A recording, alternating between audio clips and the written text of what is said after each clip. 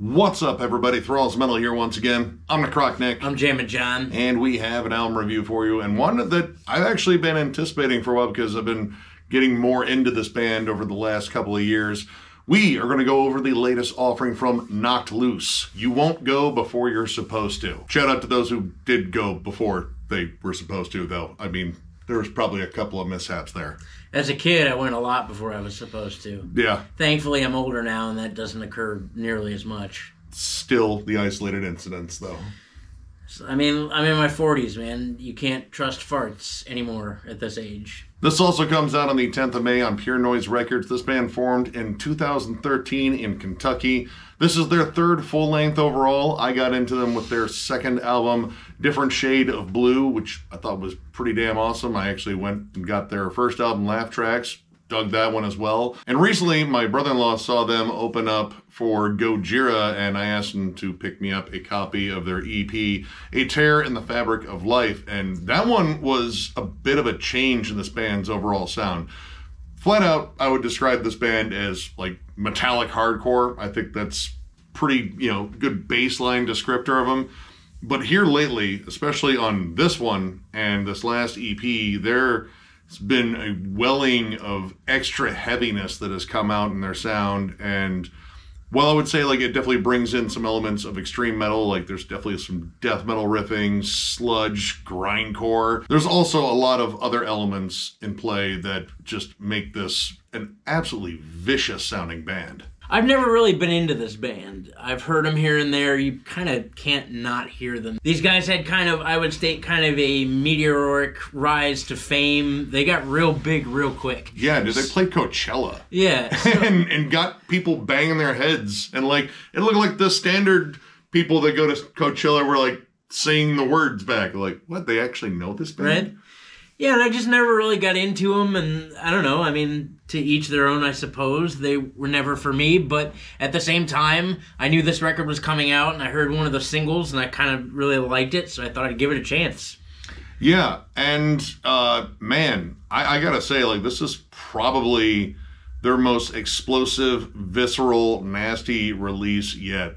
This thing is only 27 minutes long, and somehow this feels complete and vicious from start to finish. There really is not a punch pulled throughout this entire listen. Their sound is very percussive, I would say, across the board. And I'm not just talking about the drums, I'm talking about guitars, bass, vocals, and whatever noises and bits of feedback and extra percussion this band peppers in.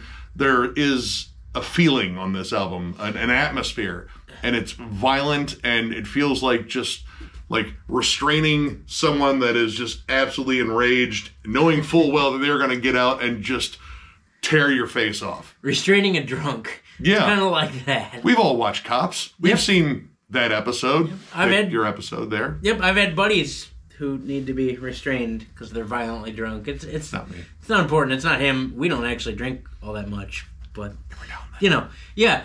Even the short songs on here, again, for 27 minutes, even the shorter songs are violent. And when they do end, it's not so abruptly that you feel like you didn't get what you came for. And it's not just the band that makes this heavy. The production of this record, I think, was designed to hurt you. I don't know who produced this album. We couldn't find much on it. It's not in the liner notes. And of course, Metal Archives is fucking stupid and doesn't have this on their lineup either, which is dumb. We'll get into that at a later date. But everything just sounds visceral and crunchy and just out to get you. The vocals are pretty out front. I'm going to get into that a little bit later. But the guitars are crunchy. The drums are punchy and in your face. And everything just kind of has a hum behind it. Yeah, there's a crackle. And it's not just the feedback on here.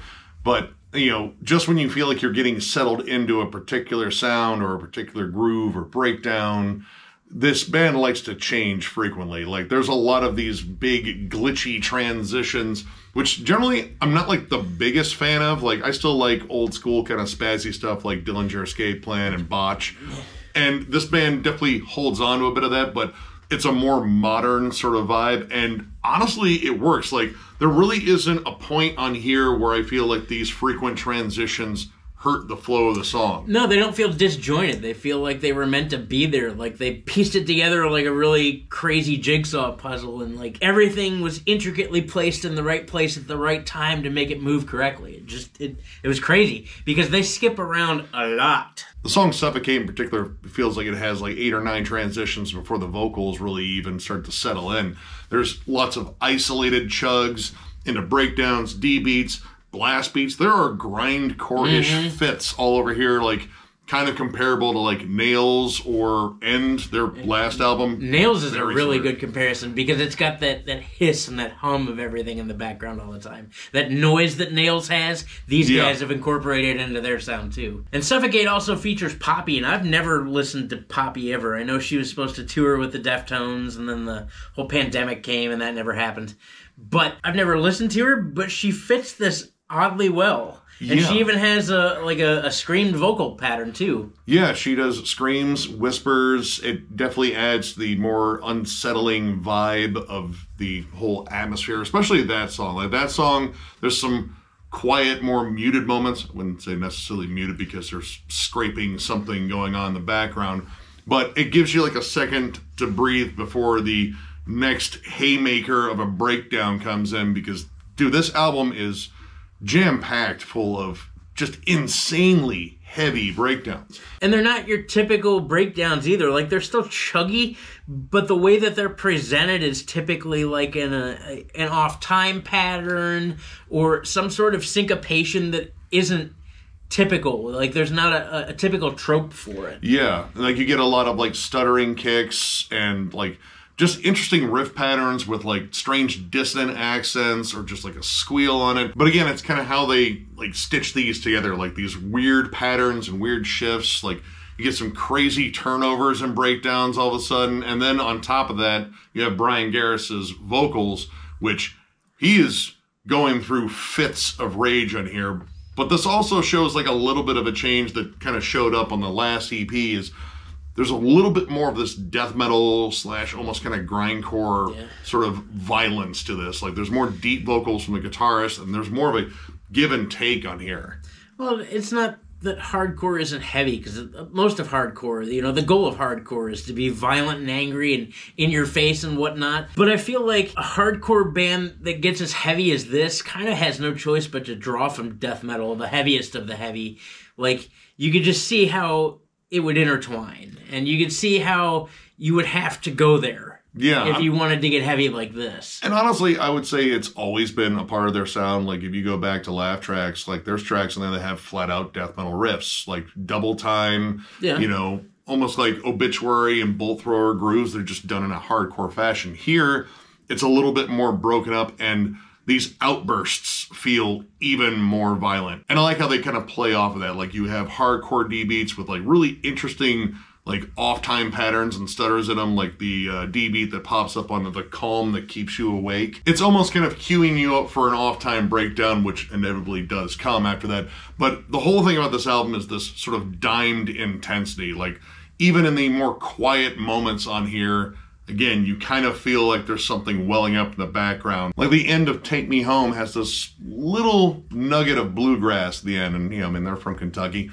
But you're not fooled for a second. You know what's coming, and what's coming is probably a breakdown that's going to hit similar to a sledgehammer to a pair of kneecaps. And to add to the, like, percussive nature of this, there's interesting atmospheric choices in terms of what they do to layer their sound. Like, I feel like there's extra percussion on here. Again, there weren't any liner notes for me to actually see, like, extra percussion listed or anything like that, but there's something more to some of these drum beats where they add, like, tribal accents or just, like, sort of a tapping. Well, there's definite extra percussion in the calm that keeps you awake. They've got a tribal drum groove that's playing over this eerie melody thing, and then it is straight up extra percussion. I'm not sure what all they're playing. Sounds like one of the extra percussionists in Slipknot just going crazy on something. But Take Me Home also features, I don't know, like, what I would call, like, harsh electronic noise. Like, there's this steady, like, electric hum, and it kind of blends in with the riffs and the feedback and kind of just creates this,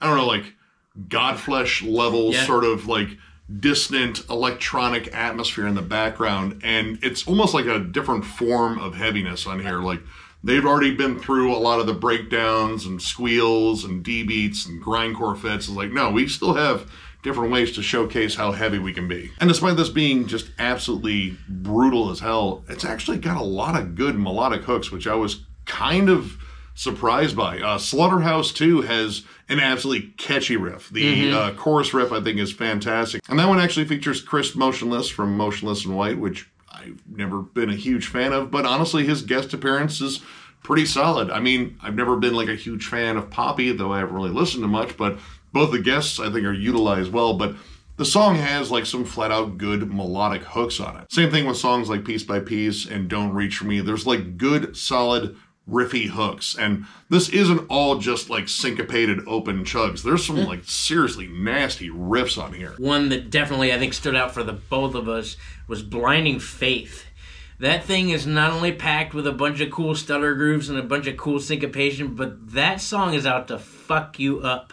There's probably 8 or 9 different breakdowns in there, and they're all extremely heavy. The whole like emotion and vibe of that song is just in your face. But on the other side of the coin, the last track, and I think the longest track on this album, Sit and Mourn, hit in a lot of ways I didn't expect it to. First of all, it opens up with this really pretty ambient melody. In fact, the whole setup for what was to come reminded me of something Tesseract would pull. Yeah, there's like this electric hum in the background. It kind of sounds like flies a little bit, but there's also birds. And, you know, this clean, haunting melody. And again, at no moment in here, I'm like, oh no, it's just going to sound like this for the entire track. No. And I was right. It explodes violently into just a nasty breakdown. But this song really kind of thrives on the melody and staying slower, more somber.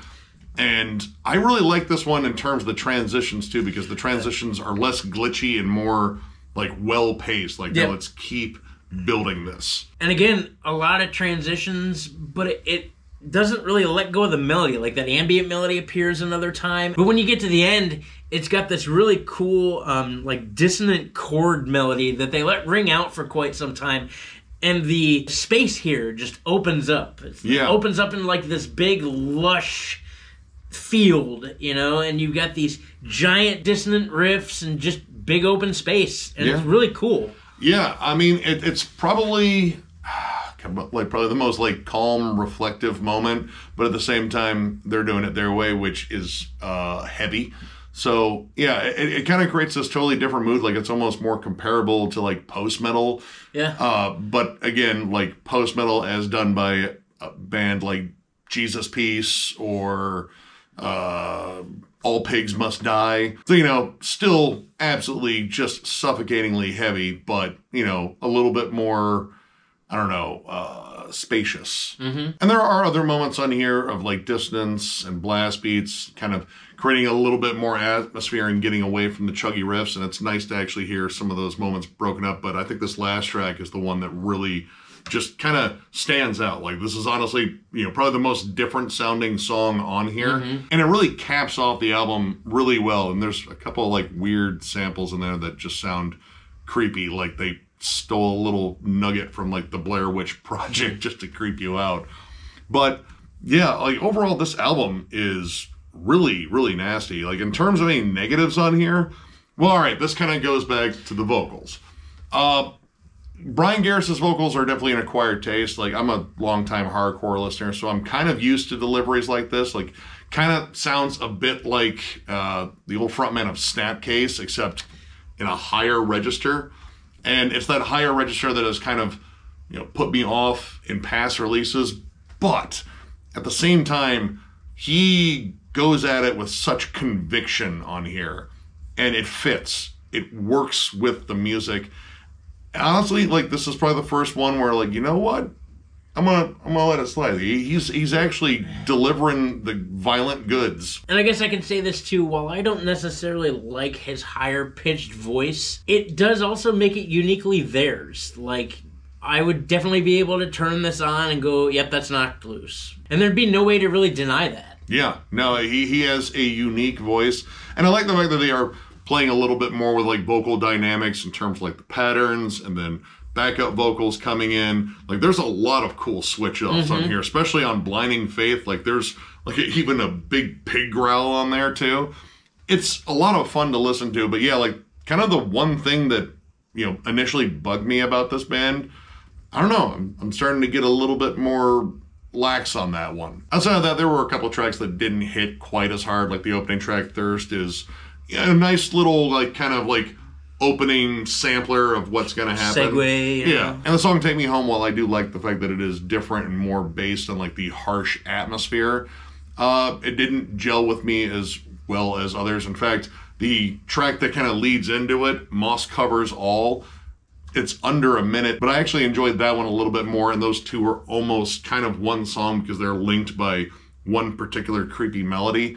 But yeah, outside of that, I really dig this album. And I'm going to go ahead and give it 4 stars. This is absolutely vicious. Like, literally the heaviest thing I think this band has put out so far, and very much a continuation of their last EP. I like the direction this band is going. It's vicious, it's dark, but it's also very emotional and, like, legit. When these breakdowns hit, God, ridiculously heavy. But it's not just all about, like, flexing muscles on here. It's showcasing some cool songwriting, some really interesting dynamics.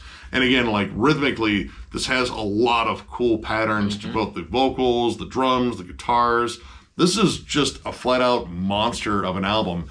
And yeah, like, again, the vocals aren't always my thing, but I cannot deny the conviction and emotion and contempt that he throws out there with his voice. So yeah, this is a nasty album. Again, if you're a big fan of Jesus Piece, Nails, All Pigs Must Die, I would even throw in Meshuggah too. Like, you know, there's a lot of Meshuggah vibes in here. Just check this out. This is a nasty album. I'm going to have to agree with Nick and give it 4 stars. As much of a fan as I wasn't of this band, I am now. It's very heavy. Again, all the grooves aren't typical hardcore grooves. Like, they draw from a lot of camps, and they do it in a unique way that makes them sound individualistic as far as a band is concerned. Just the presentation of most of the grooves and most of the breakdowns is pretty spot on, and while it sounds like a couple bands that I'm really into, they make it uniquely theirs.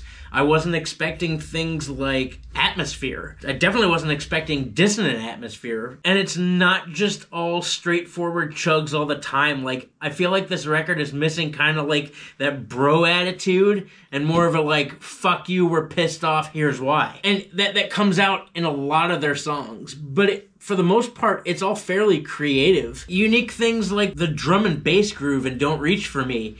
If I really had to be honest about what that was, it sounded like something that was off early Incubus. Like off of Science. Or even Take Me Home with the weird industrial core thing. While that song wasn't really my jam, I've never heard anybody really do that before. Never really incorporate hardcore and industrial and make it work as well as they did.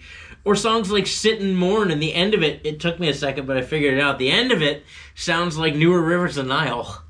A little bit. Yep. A little bit. Full of skittering drum grooves, the constant transitions that are nailed really well. It's angry, it's violent, it's entertaining. The melodic hooks are in there just to keep you kind of guessing as to what comes around the next corner. The guitar tone, too, I think reminds me a lot of Gojira. Like, from Mars to Sirius era Gojira, which I didn't see coming either. So, yeah, there's a bunch of things in here. If you're already a Knocked Loose fan, check it out. They've definitely progressed. If you're not a Knocked Loose fan, there's stuff in here I guarantee that's going to tickle your fancy.